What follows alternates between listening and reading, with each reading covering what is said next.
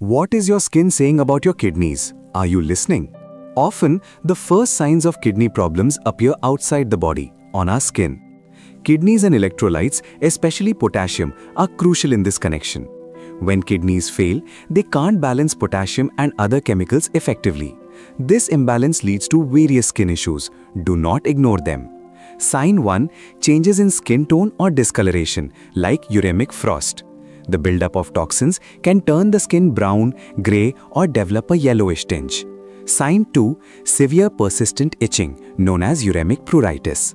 This happens because waste products accumulate in the bloodstream. Sign 3. Extremely dry and rough skin, unresponsive to any moisturizer. Kidneys control fluid and mineral balance, leading to reduced skin moisture. Sign 4. Small red or brown bumps, often firm and irritating. This can also be due to an imbalance in calcium and phosphorus levels. Sign 5. Changes in fingernails, like half white and half pink, like half and half nails.